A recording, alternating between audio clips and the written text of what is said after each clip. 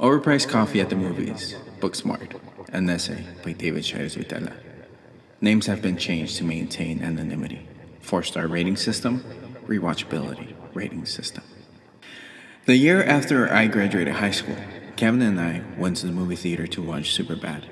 We were both Arrested Development fans, and were happy to see Michael Cera's career blossom.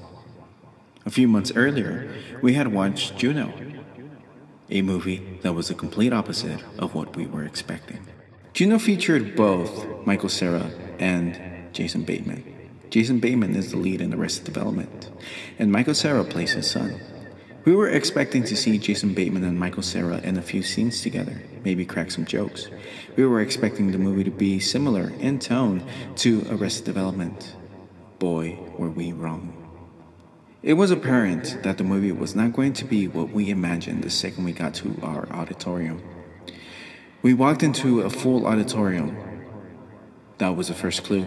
Not many people watched Arrested Development, and it was not likely that a movie sharing Arrested Development's humor would pull that large of a crowd. Speaking of the crowd, like us, they were all teenagers, not Arrested Development's demo, but they were all girls. In unison, we glanced at our ticket to make sure that we were at the right screening. We were. We took a seat in the middle of the auditorium and watched a movie about teenage pregnancy. A movie with what I could only describe as a bubble gum version of Arrested Development's humor. The movie wasn't really for us, so the second the movie ended, as any teenager would, we stormed out of the theater, bummed. Michael Cera and Jason Bateman didn't even share screen time. I think we both liked the movie, but, as I found to be common, liked it less and less after every viewing. Prior to Juno, I had watched a movie called Thank You for Smoking, a movie directed by Jason Reitman, a dark comedy about a tobacco lobbyist. At the time, one of my favorite movies. Jason Reitman also directed Juno, so with Jason Reitman directing and Michael Cera and Jason Bateman starring, I assumed the movie was made specifically for me. Jason Reitman went on to direct Up in the Air, starring George Clooney, a movie I liked, but it's no Thank You for Smoking. He kept working with Diablo Cody, writer of Juno, and I lost interest entirely.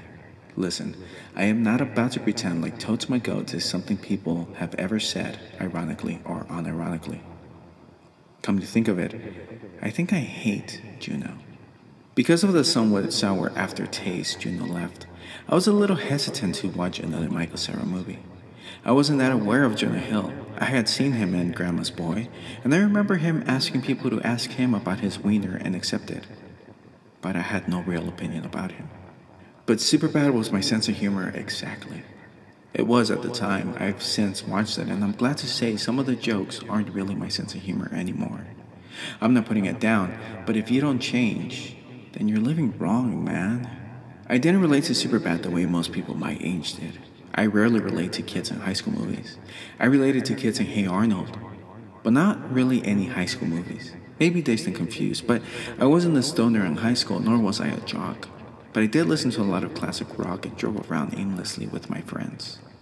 Oddly enough, I'd argue that Third Rock from the Sun, the TV show, was the pop culture I related to the most. But I choose not to get into that right now. Booksmart was sold to me as the female Superbad. When watching it, I could certainly see why. Beat for beat, it's pretty much the same movie. Jonah Hill's sister even plays a female version of Jonah Hill of the movie. But it's not the same movie. If I'm being honest, I wasn't even aware of Booksmart. I don't watch trailers, as I've mentioned many times before. At this rate, I mention it as often as vegans mention that they're vegan. Which, if I may say, oftentimes when you hang out with people, it's to go eat. So it makes sense that vegans would mention that they're vegan about 30% of the time that they mention it. The other 70% of the time, they are just reminding you that they are lonely. But when you're writing about movies, it makes sense that you talk about trailers. When I go to the movies, I check Twitter during the trailers.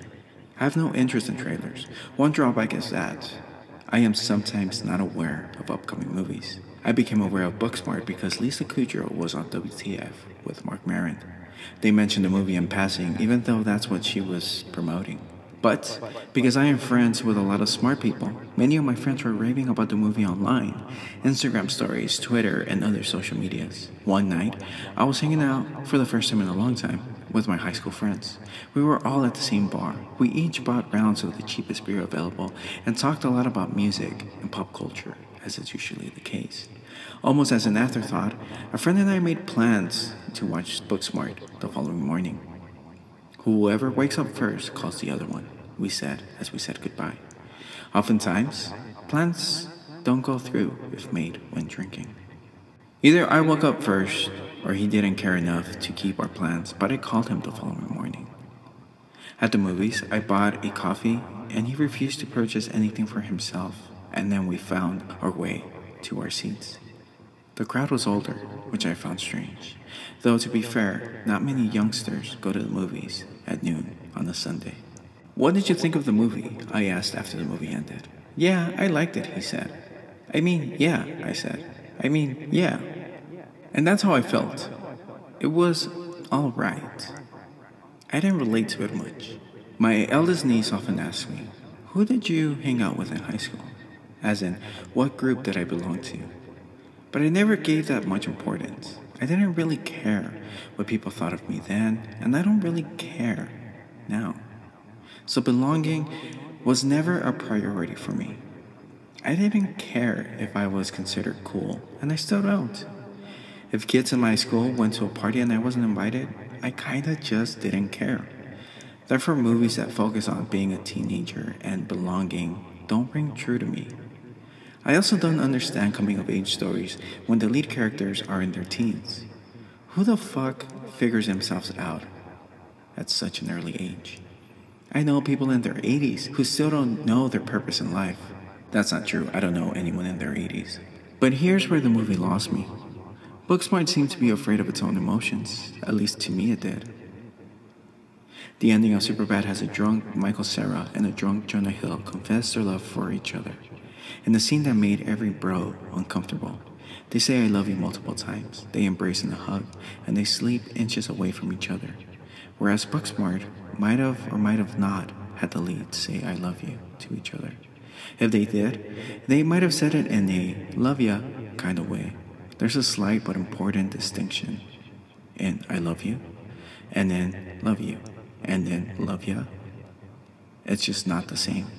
Michael Cera and Jonah Hill wake up after a night of drinking, make a few awkward jokes, and they go to the mall. At the mall, they bump into the girls they've been after the whole movie. They won't be going to the same college. Once summer is over, they won't be inseparable anymore, and they know it. But because they truly love one another, they are capable of accepting that the next stage of their lives won't be together. They can see that in order for them to mature, they have to go at it alone. And so, they go their separate ways, each with their girl, heading to their new destination, an escalator between them. And just before the movie ends, they both look back and share one last glance. Perhaps Superbad was a bit of an omen. When Kevin and I left the theater, we didn't think much of it. We both liked the movie, but we didn't think it had much to do with our lives. We were, after all, heading the same way. Little did we know that once summer was over, we wouldn't be inseparable anymore. Once the metaphorical escalator appeared between us, we knew it was time to go our separate ways.